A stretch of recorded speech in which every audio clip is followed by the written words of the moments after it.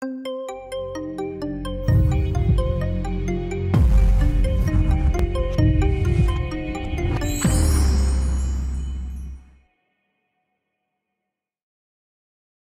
I was born here in London, in North London. My mom was, she took the boat with her best friend from Trinidad because her best friend couldn't afford the fare, the airfare. So they took a boat. We in this family are notoriously seasick. So my mother lost a stone in the 7-week trip from Trinidad to North London, where she was a nurse at the Royal Free Hospital for 20 years. I met my father as well there and had me. So I always like to explain that because sometimes people think that I'm just this random Canadian that came in and said, oh yeah, well, you British don't know about what's going on here, so I'm going to give you an awards program. And actually every summer I was here. And for that reason, I didn't really fit in Canada. So I had this heavy Cockney accent. And my family still make fun of me to this day, even though you can kind of tell there's obviously I have a Canadian twang. So they, my mother and my father, they moved to Canada. My mom, well, first to Switzerland and then Canada, and we ended up staying there. And every summer I'd come back here to the UK, and then I would be schooled in Canada. So I was an awkward child. Let's be really honest. I had, really, really big gap between my teeth. My mom used to say that it looked like I chewed rocks for breakfast. It's deep. It's deep. I know. If you guys know West Indian families, they don't mince words. They don't mince words. They tell you exactly how they see it. And so, and I was also really tall, and I had this heavy Cockney accent. And I think the reason why I say this is because I was never really good at fitting in. And even though now it's done me well, it was a lot of heartache and a lot of pain. And I sought, approval. I sought everyone's approval, whether it be my teachers or my mom. But it was in that seeking of approval, I was seeking love and affirmation. So again, it's something that's, most of us go through in some form or fashion. But again, it goes right back to our award story and seeking the affirmation that I think we deserve as a community. So I think one of the first things about success for me was that ability, that thing of not fitting in and getting used to not fitting in. Because when you strive to fit in, then you will always kind of play at the level of the crowd. I'm not saying that fitting in is bad. I love team sports. I'm a hockey player as well as a volleyball player, and I love when teams get together, especially girl teams. Like, we were just it was one of the best parts of my childhood. However, I think that by the not fitting in at school and by being made fun of, particularly for my looks, what I learned was the value of your brain and your heart. So even though later on I was a model in New York, I guess didn't really fit in there either, because I had a bunch of really nerdy friends, and I'm a nerd for life. And these guys were the guys with heart, and they're the guys with passion. Like my little friend Arnold Choi, who I used to study calculus with. Those are ultimately the people that I was attracted to, because it was about the inside rather than the outside. Additionally, I loved Michael Jackson, and well, still kind of do. That's not in the past tense.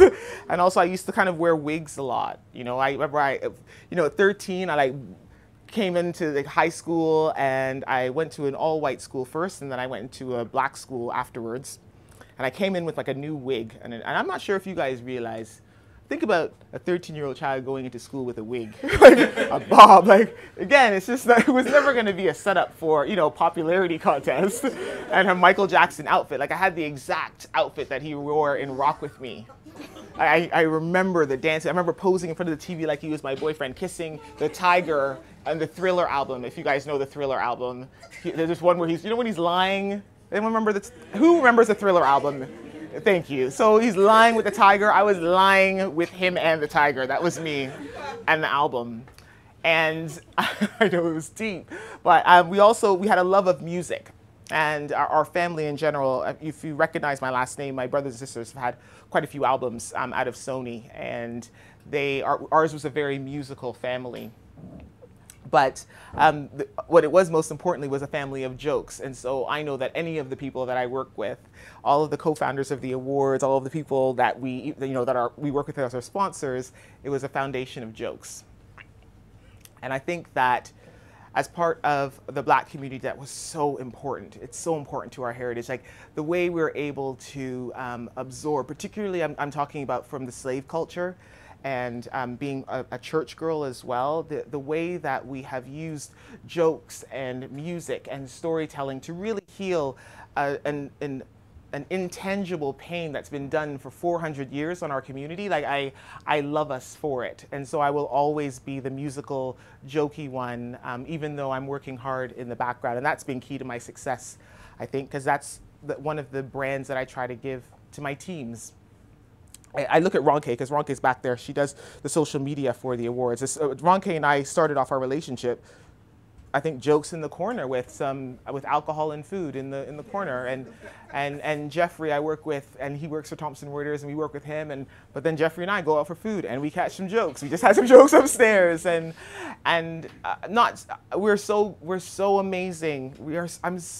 Sometimes I just think about our culture and our race, and I think of what we've gone through, and the love affair is so deep, because for us to do what we do, not only do we make ourselves laugh, but we make everyone else laugh. We are funny people.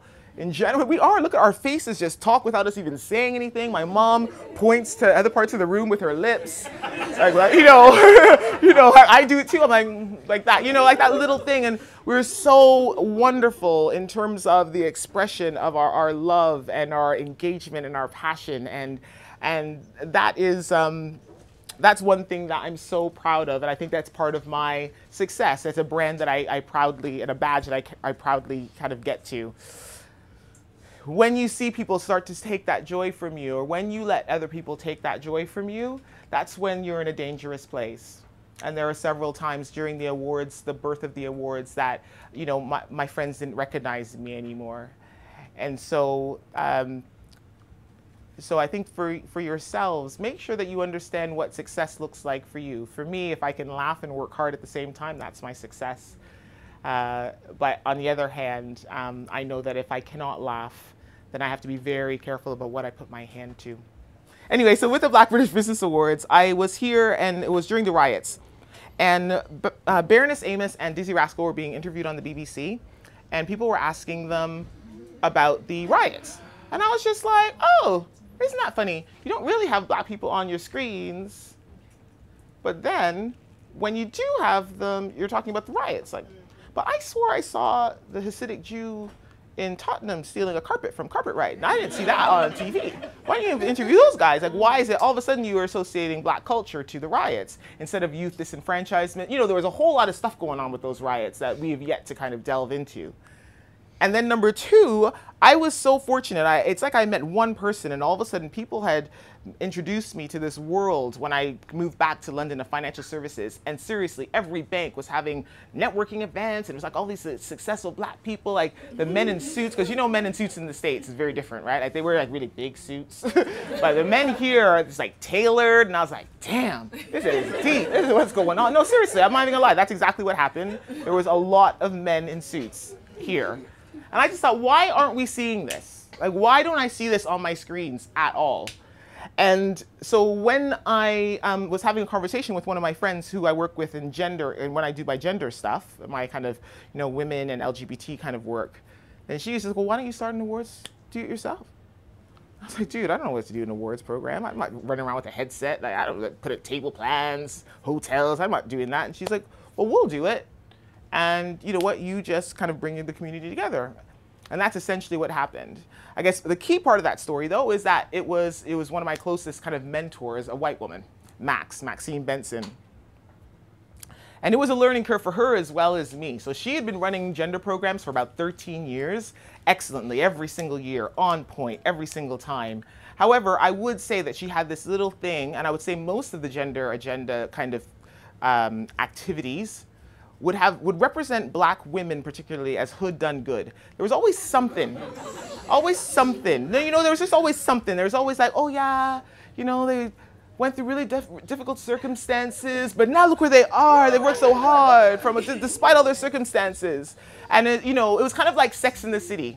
I used to call them Sex in the City. I used to call her Sarah Jessica Parker because if you guys watch Sex in the City, I don't know if you realized during the actual episodes on TV, the only black women we saw were the one who got in a fight with Samantha in the middle of the dance floor, the transgender women who were at the corner of Samantha's building who were spitting on her and throwing stuff. But if you look at the black women and they're represented in Sex in the City, it was horrible. And so Sarah Jessica Parker had to come back and say, wait a minute, we've done you wrong. We have to cast my assistant as Jennifer Hudson. We have to find an amazing black woman who is actually like normal rather than what we've done to you. And we are sorry because we've given you a disservice. And so I think that's what's happened, unfortunately, with the gender debate. And I think that's also what happened with the ethnicity debate here, that we have this slight tinge of pity, slight tinge of we need to help you. You aren't good enough. Let's mentor you. Let's sponsor you because, you know, you're not quite there yet, but with our help, we'll help you, like an Avatar kind of thing, or, you know, Last of the Mohicans, or pretty much any of those big blockbuster movies where ethnicities are being saved by white people. And it got me really angry because I was just like, no, this has got to stop. And so with the Black British Business Awards, it was about us saying, look, we are great at what we do. And actually, the organizational culture, that's what needs to change. That's the problem, not us. We are exceptional. You know, I'm not saying everyone's exceptional. I'm saying that we have to be judged on our performance solely, our business performance solely, rather than being judged on, you know, just by the fact that we're black, that means that we need help, because that's not the case. Some of us do.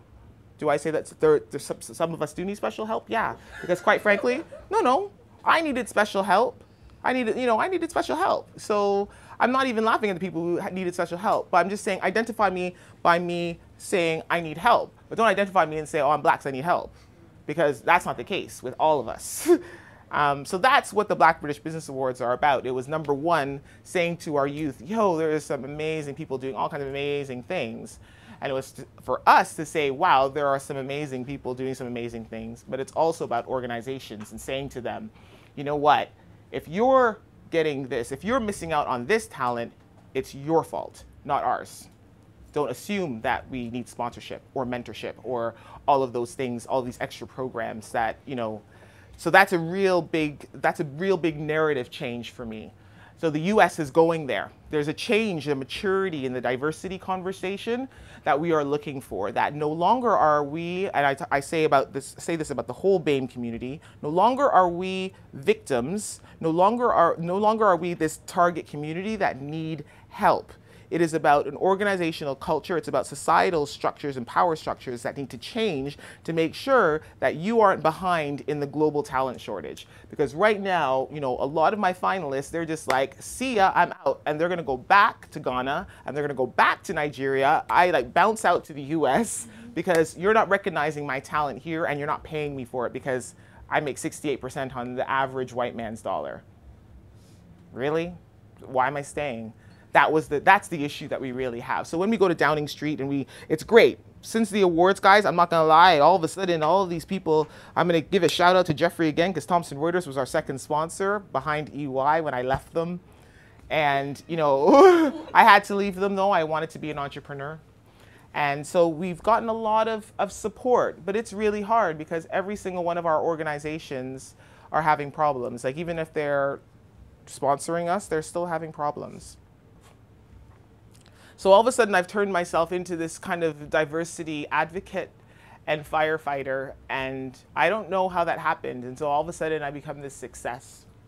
And at the end of the first year, I was really scared because I wasn't just a black woman. I think you guys, it may sound wrong, but I think you guys will know what I mean by that, is that you've all of a sudden become, you know, all of the business experience, gone. All of me being a professor or a lecturer, gone. The only thing you identified me with is that I was fighting for diversity, and it broke my heart. And so at the end of it, I said to myself, no, well, Melly, you have dreams, and my dreams was to be Oprah. So get on TV. And so then BBC was just like, we don't have enough black people. And I was like, I know you don't. And so they were helping me out. And then Sky came and said, like, I literally contacted them myself. So I contacted BBC Radio 4, BBC Sky. I would look for them, you know, Red Magazine, pretty much any media contact I could possibly know. I'm like, hi, I want to be on TV. Like, I want to be Oprah, but Oprah for money. I would actually, I have the emails, I could say it. And it was about me going after my own dream and not just being a freedom fighter, but also kind of making sure that the core and heart of me still stayed fresh. And so that's how BBC thought, hey, wait a minute, she has a really powerful voice, and hey, she has like a message, and you know, and then they do those little sly things like, oh wow, she's really educated and well spoken, because I'm not supposed to be, right? Unconscious bias. So that's basically how it happened. But it was me pretty much tweeting people and calling people. It wasn't glamorous. It wasn't that they saw me and thought I was just amazing and they wanted me on there. It was me kind of hustling for it because I wanted to make sure that I was living up to my own expectations for myself. The only thing that I would want to say about success is that it's hard work and you can do it. Like I only started, just my story of success is recent, really. Like I know there's all this other stuff that would lead up to it, but my life is so changed in 2 years, guys. And I know we're talking to youth today, but I want to talk to the people who are, you know, 27 plus, who think that who think that, you know, I thought that I was wedded into a career of financial services, or wedded to, you know, because it made a lot more money, or, you know, you were just wedded into the career that it's okay, you're having all right time and you're making money, but it wasn't what you wanted to do inside, you know, it's not that dream. And so I'm just saying that from the moment that I left Ernst Young on October 31st, 2013, and I got a dog on November 2nd, because that was my life. I dreamed of this life. I got a dog. So, and then from then it really did take off, and my life is so different, and I'm so grateful, and I was so scared every step of the way, and I stopped buying clothes. I only have like what, you know, I don't have, it may look like I have a lot of clothes on TV, but I really don't. I have 3 pairs of the same jeans and like 5 of these shirts in different colors, but it doesn't matter anymore because I don't eat out with my friends anymore. I ride my bike every day, and I'm so much more happy, and it's a hustle, and it's really, really hard work, but it can be done. So that's what I want you guys to know, that it can be done. Not just the youth, but don't give up on that stuff. And it's going to be a sacrifice, but it's worth it. Thank you so much for watching. We hope you enjoyed it. Make sure you hit the subscribe button and watch the rest of our talks below.